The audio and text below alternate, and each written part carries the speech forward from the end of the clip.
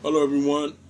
My name is Robert Abasi Stone, and you're tuned in to another lecture from the hood. Today's topic is why you should never, ever allow a white person in your serious political and conscious meetings.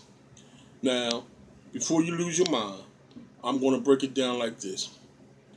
I'm going to give you three examples of why you shouldn't, and then also give you examples of how people change in the presence of white people. Matter of fact, I'm going to give you some ideas now about how people change. Um, when a white person joins your meeting or attends your meeting, uh, people go out of their way to make sure that they're comfortable. People go out of their way to make sure that no one says anything to them that might make them upset. People want to make white people happy, black people. And the problem with this is that if you have an agenda to deal with concerning saving the community, that takes a back seat to how comfortable the white people in your meeting are. And that's a no-no. If we're talking about saving the children and talking about making white people comfortable when they come to our meetings, the average black person will want white people to be comfortable over saving our children. Now, I know that sounds ridiculous. I know that might sound crazy. But let me give you just a few examples. One meeting that I went to about 10 years ago, and these are just examples of other meetings that I've attended. So these aren't like isolated incidents. One meeting I went to, the white woman was made a presentation. And the presentation was all about how they were sending black children to college on scholarships. And they didn't want to talk about how wonderful a job she was doing. My question was, were the children graduating? And if they weren't graduating, are they dealing with the issues that cause children or cause students to drop out? And one of the main reasons students drop out is because they're isolated on white campuses that really aren't sympathetic to African Americans achieving in college. If those issues aren't addressed, the children can't graduate. I addressed this to the person speaking. She suggested that we meet again and talk more about the subject. She was open or seemed open to talking about it, and she also recognized it as a problem. Once the meeting was over, I had a principal. This was a principal. This was someone who was a principal of a school with black children in it. His question to me wasn't about children being prepared to deal with racism at colleges. His concern, his only concern, was that I talked to the white woman in a stern voice, and I might have scared the white woman.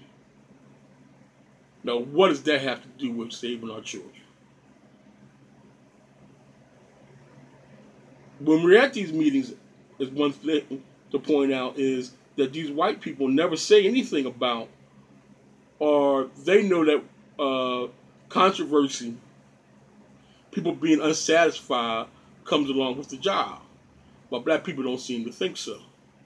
Meeting number two. This is the first time I ever seen this happen. I was at Temple University. I was president of the Black Student Union.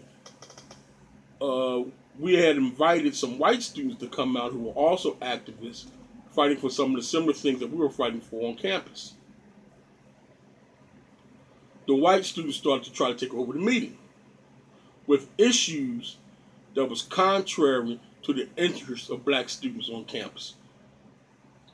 Now, being that I had young black students there who didn't know the issues, all they saw was a black man arguing with white students.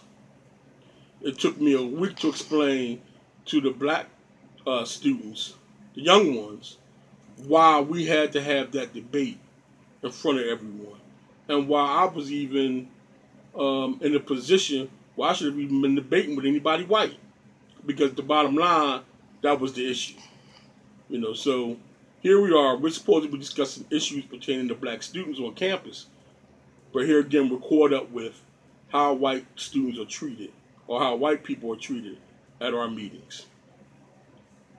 The third example is we had a community organization at our rec center, and it was responsible for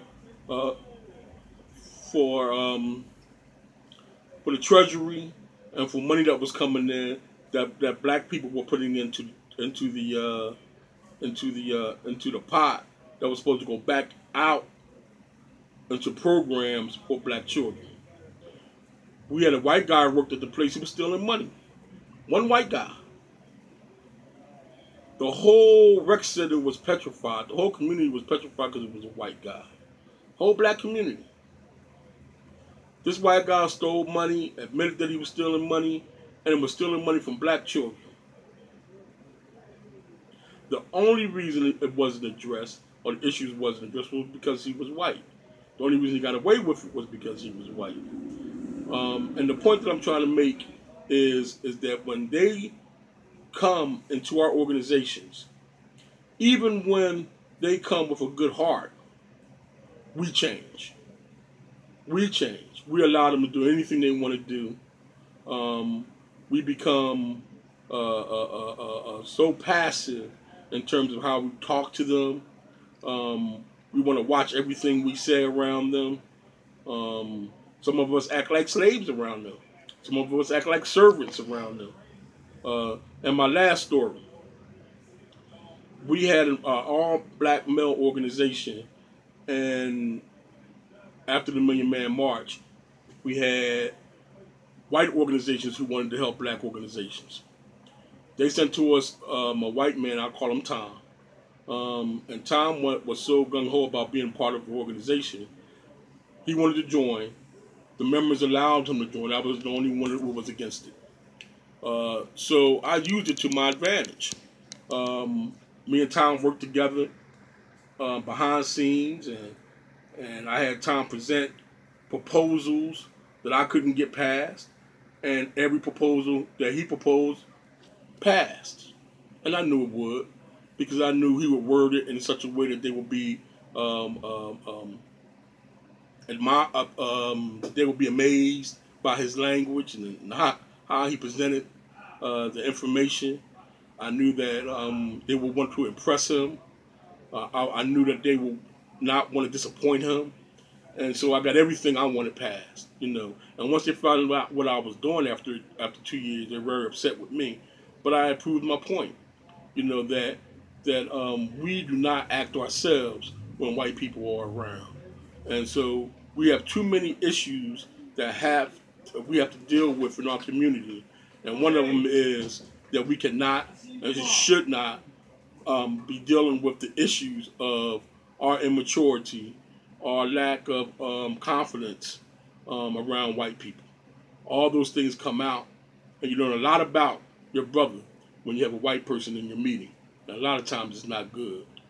So we think having white people at your meetings, watch how people change in your meetings when there's a white person around, and remember that the bottom line to our progress is raising our children and fixing our communities, and not serving and worrying about what white people think and feel.